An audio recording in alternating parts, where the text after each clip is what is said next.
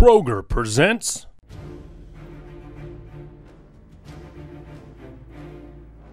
the Bearcats rode a 5-game winning streak into Piscataway, New Jersey on October 6, 2007 in a battle of two top 25 teams. With the Scarlet Knights seeking revenge for their 2006 loss at Nippert Stadium, the Bearcats fell behind in the first quarter before Ben Mauck and Dominic Goodman hooked up on a 15-yard strike.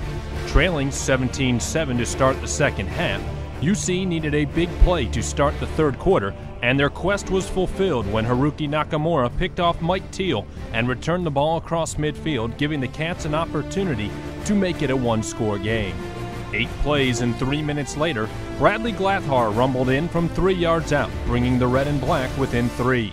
Following a Rutgers field goal, Ben Mauck and the Bearcats drove to the 2-yard line before Mauck fed Marcus Barnett, giving Cincinnati their first lead of the night.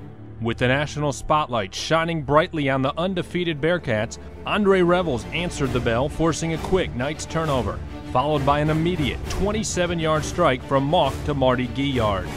Following a Rutgers field goal and an exchange of punts, the Scarlet Knights had one more chance to come from behind and knock off the Bearcats. Rutgers sets up offensively. The Bearcats late to set up defensively. Short pass. Yes! Intercepted by Manilak. Yes! Intended for Tim Brown.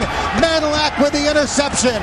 The third of the game thrown by Teal, and Cincinnati has the ball.